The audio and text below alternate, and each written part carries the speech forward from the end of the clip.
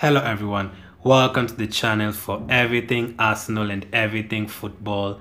Thanks for being here. I hope you're all doing well and welcome to the match preview for Arsenal against Leicester. Of course, as I always do in my lineup videos, I'm going to be breaking down the all-time record, the last few meetings against Leicester at home, and of course just in general the last few meetings against them. And I'm going to be taking a look at the Europa League results from midweek, and of course my lineup and my prediction for the game at the end. But just before I get into that, I already did a predicted lineup. I'll link it up in the YouTube card right now. I just basically talked about what I think or what I'd imagine Arteta would do, but this is different. This is what I would do. So without further ado, let's just get straight into it. So both teams played in midweek. Leicester's game was very comfortable, 3-0 win over Zorya. But our game was really kind of difficult. We had to come back from a goal behind, a goal that we gifted them. So we had to work hard for a win. We had to turn to our bench to get the win. But the thing is, at home against Leicester, we are always very, very good. In fact, since they were promoted back in 2014, the 6 games we have played at home, we've won 5 of them and we drew 1. And that one that we drew was at the end of last season in July, where Nketiah got a red card and they scored in the 83rd minute, so it would have been 6 out of 6.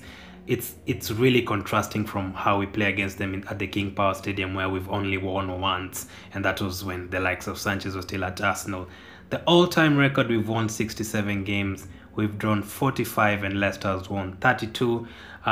They've actually only ever beaten Arsenal away from home only 6 times.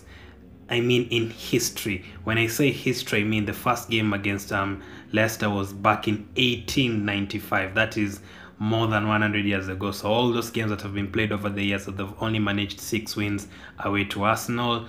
As I've said, since their promotion, we've managed 5 wins.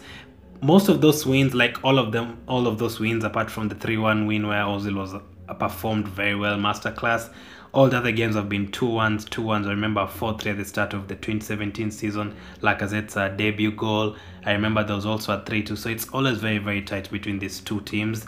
Away at the King Power Stadium, as I've said, 1 win, 2 draws, 3 losses. Their last win at our place was back in 1973. So we have a very, very good record against them at home. So can we add to the record? Let's find out. But as of now, let me take a look at the last meeting between the two teams at the Emirates Stadium after lockdown. Not so much has changed since we last faced Leicester in the Premier League. That was only 4 months ago. In terms of the squad, in fact, for us that day, let me go through our lineup. We actually did play a back 3. Could we play a back 3 again? Maybe, but for me, I wouldn't. We had Martinez in goal. Of course, Leno's injured. Back 3 of Mustafi, Luiz and Kolasinac. Of course, Luiz will start, but the other 3 probably not. Tierney was at left wing back, will play again. Was rested against Rapid Vienna, came on late on. Bellerin was also rested, came on very late on, in the 60th minute or something. He will start this one. He was also in that game. We had a midfield of Ceballos, Xhaka and Saka. We could easily see all 3 of them starting again. And up front, we had Lacazette and Aubameyang. Again, we could easily see any of them starting again. On the bench, we had Torreira, Niles, Willock and Eddie. Of course, you'd remember Nketiah came on and got that red card. And as soon as we got that red card, Vardy equalized in the 84th minute.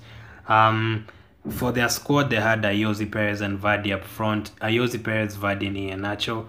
I don't know which one of them is going to start. I'm not sure if Vardy is injured. In the middle, they had Albrighton, Tielemans, Ndidi and Justin. You could easily see Justin start, Tielemans. At the back, they had Soyuncu, Evans and Bennett. Of course, Bennett won't play. Evans could play. Soyuncu is out until next year. And Kasper Schmeichel was their goalkeeper. They had Gray, Foots, Pratt and Barnes coming on from the bench. So remember, people were allowed 4 or 5 subs after lockdown. So a lot will change from that. Just a couple of statistics from that game. That game meant that Arsenal were unbeaten in 23 home games against Leicester.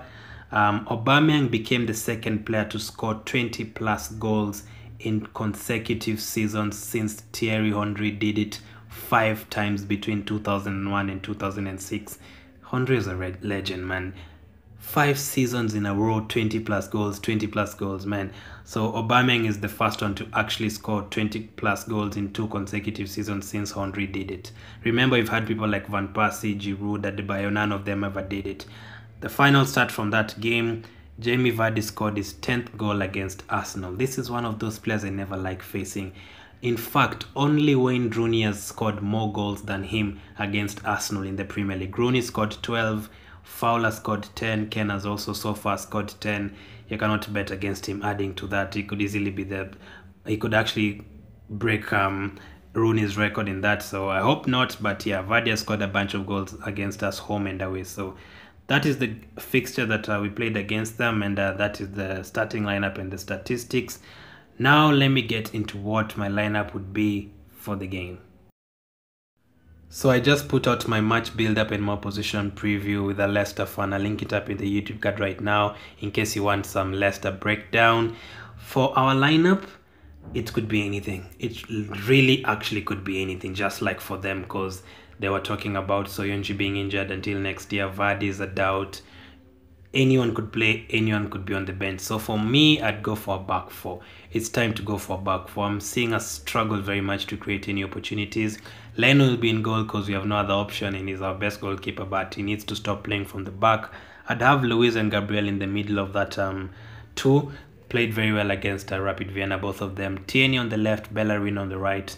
My midfield would be Xhaka and Partey, and then in front of them would be Pepe on the right, Saka as the number 10, Aubameyang on the left, and Lacazette up front. I really need Lacazette and Pepe to perform, man. Lacazette has been missing really good chances, and decision making has been poor lately, but Saka, total opposite. So I'll give him another game. I'm not sure whether Willian is fit. If he is, I'll have him on the bench. Didn't really play well in the last 2-3 games. I'll also have Ceballos on the bench if he's fit, and then of course the likes of Mustafi, Kolasinac, could have anyone on the bench basically. So Ketty also could come on later on, but that would be my lineup, my starting lineup, just to go through it again. Sorry, Leno in goal, Bellerin on the right, Tierney on the left, Gabriel and Luiz, Xhaka and Partey in the middle. Partey man of the match against Rapid Vienna. Aubameyang on the left, Pepe on the right, Saka and Lacazette up front.